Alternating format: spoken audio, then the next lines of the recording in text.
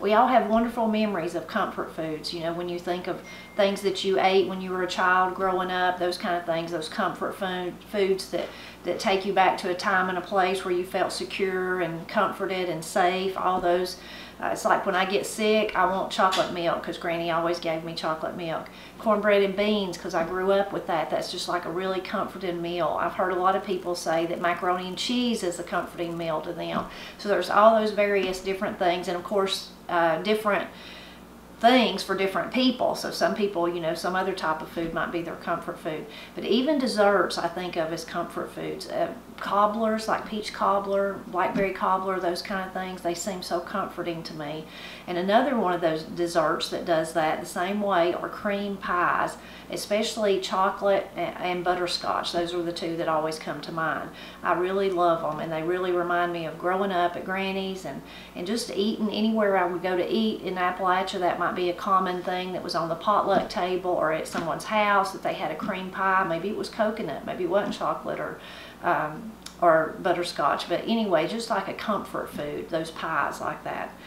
Kind of the same as apple pie and blueberry pies, those kind of fruit kind of things like the cobblers. But when I was growing up and Granny first let me start trying to cook, I always wanted to cook. And one of the first things I tried to learn how to make was like those kind of pies. And I would make butterscotch and I would make chocolate. And sometimes they turned out good, and sometimes they would run all over the pie plate when you cut a piece, you know, but they were still good and we still ate them. But as time went on and I was a better cook, I did better. But several years ago, one of my cousins was at my Granny Gazzy's house, and I don't know what she was doing, but she found a recipe from both of our Aunt Fay.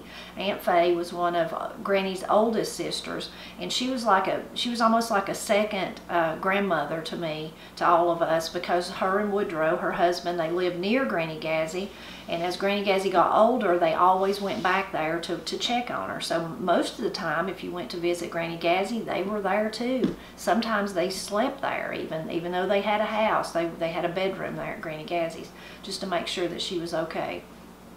So many of my memories are tied to Aunt Fay and Uncle Woodrow along with Granny Gazzy. It was like they come in a threesome, you know, which was really wonderful for all of us kids. And wonderful that they could be there to support Granny Gazzy like that as she got older.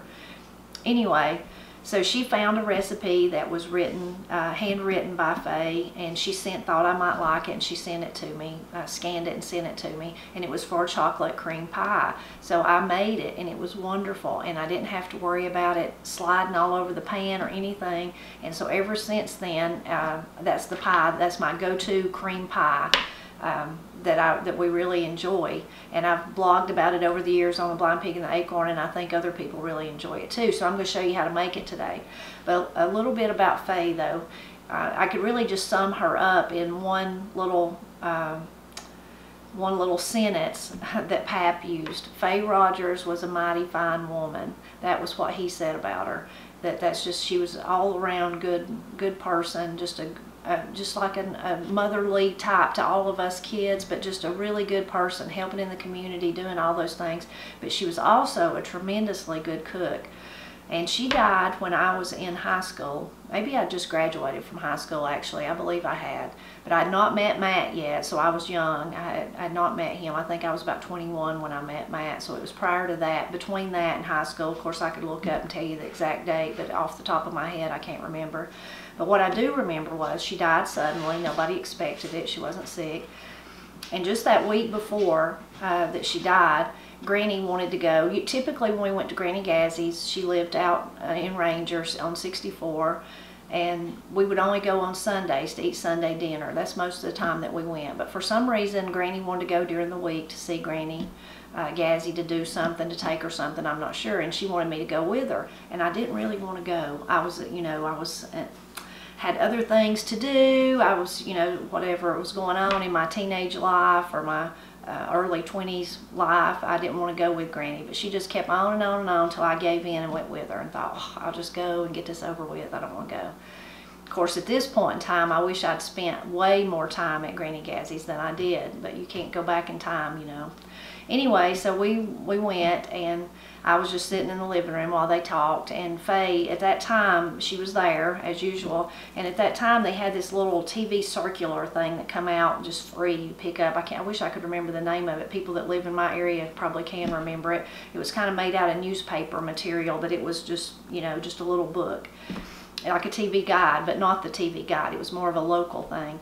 Anyway, she brought it in there to me and said, I want to show you this little poem that I found in here. Sometimes they would have things like that in it.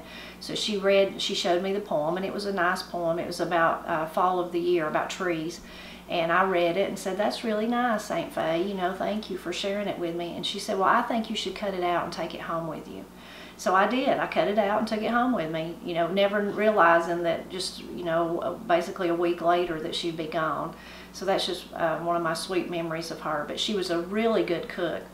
And although my cousin sent me this recipe, there's so many recipes in Granny's books and in her handwritten stuff, and at the top of it it'll say Faye's this or Faye's that. So Granny learned a lot of cooking from her too, a lot of recipes. So she was a really, along with being a mighty fine person like Pap said, she was also a mighty fine cook.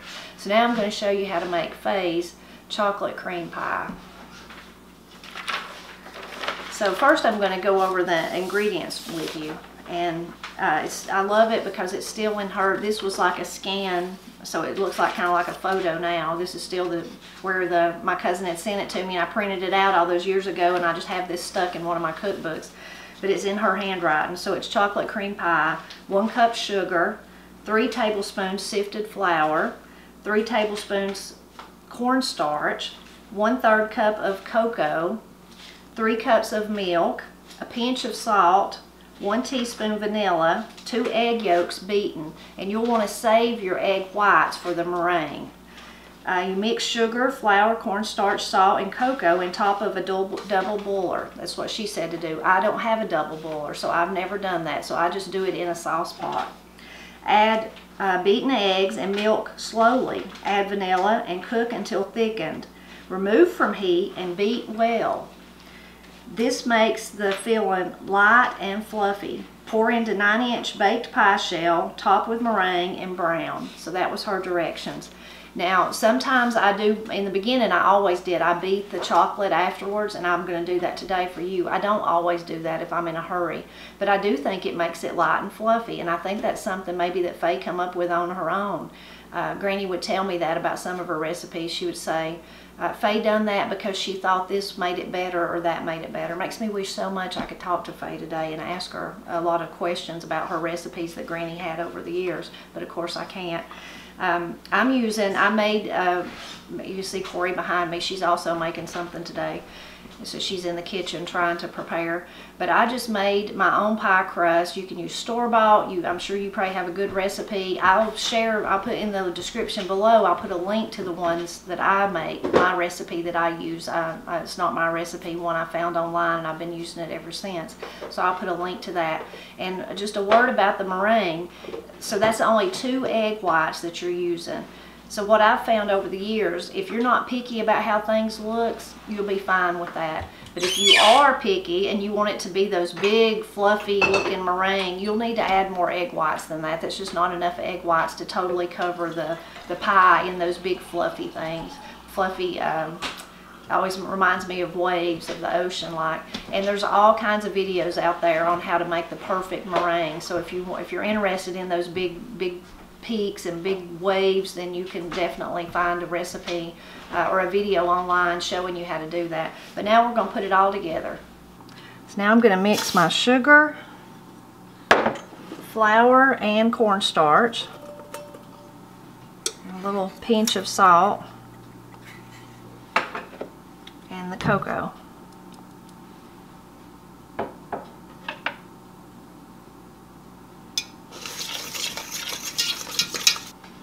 Now I'm going to start adding the milk.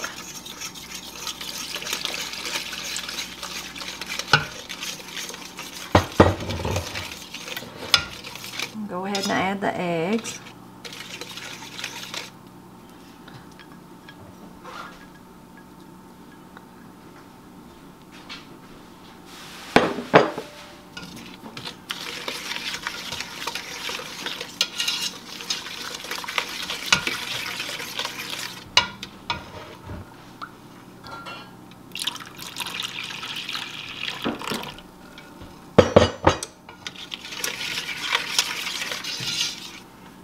I'll add the rest of the milk.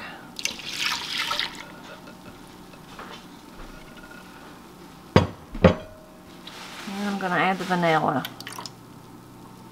And we're going to let it cook until it gets thick. So it's beginning to thicken up. We're getting there.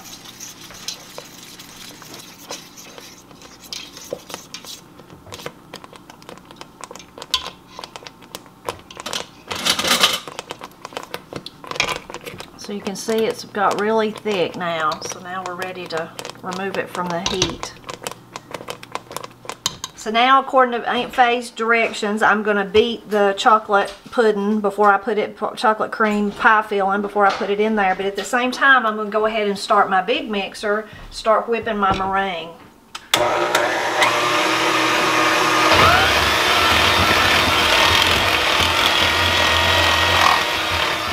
So the theory behind beating the chocolate, according to Aunt Fay, was that it made it light and fluffy, she says. Just change the texture. I have made this lots of times though and not actually done the beating step, and it's still really good. So if you don't want to do that part, don't have to. So now we've got it all in our pie shell. We're going to finish with the meringue. We're almost done.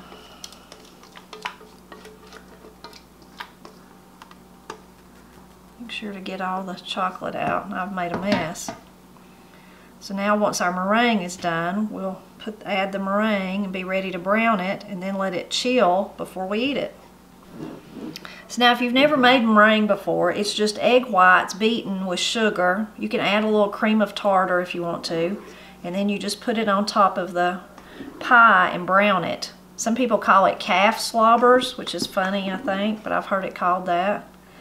And like I said at the beginning of the video, there's all sorts of instructional videos that will show you how to make a beautiful meringue. I don't really, I'm the kind of cook that I worry about how it tastes, but I don't especially care about how it looks. So mine's not always the prettiest, and for sure is not the big wavy peaks that you'll see. Also, again, the 2 egg whites really doesn't make enough to do it justice. So you'll need to, if you're really picky about it being prettier, you'll need to add some extra egg whites. I added 2 extra egg whites to this. We're lucky that we have chicken, so we have plenty of eggs, so I don't have to worry about that. But I have made the pie and just used the 2 egg whites, and it will cover it. It just is not as thick and luscious.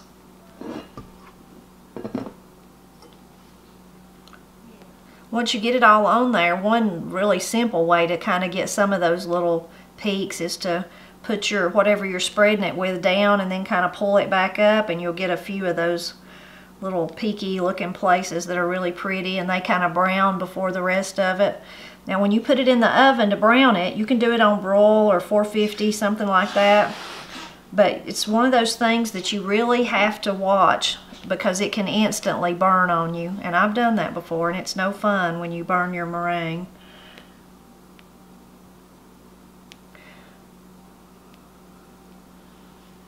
I think that looks pretty good. Now we're going to brown it in the oven.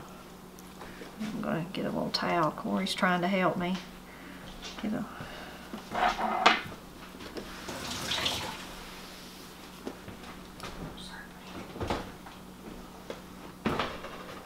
So I just got the pie out of the oven. You can see how pretty the meringue looks once it's browned. I'm going to put it in the refrigerator and let it chill, and then when we cut it, we'll show you what it looks like. So our chocolate pie has been in the fridge for a couple of hours now, and we're going to cut it. See how it turns out. It's so pretty. I don't know. I don't like cutting that one. I'll get my big knife.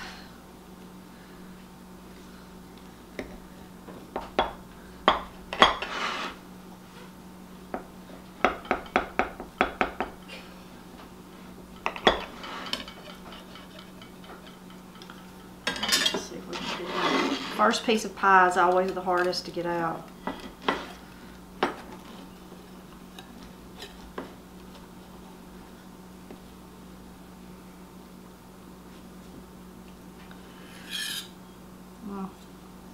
delicious though.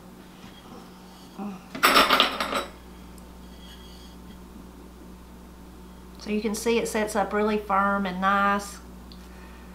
The meringue looks good. My crust could have been prettier, but I think it'll taste good. So let's see what it tastes like. So good. Really a comfort food. I think Aunt Fay would be really pleased to know that I'm still making her recipe all these years later. I think that would make her smile, and it certainly makes me smile. So I hope if you try Aunt Fay's chocolate cream pie that you'll like it as much as we do. And as always, I hope you'll continue to drop back by and help us celebrate Appalachia, which includes so many foodways that have been handed down through the generations, like Aunt Fay's chocolate cream pie.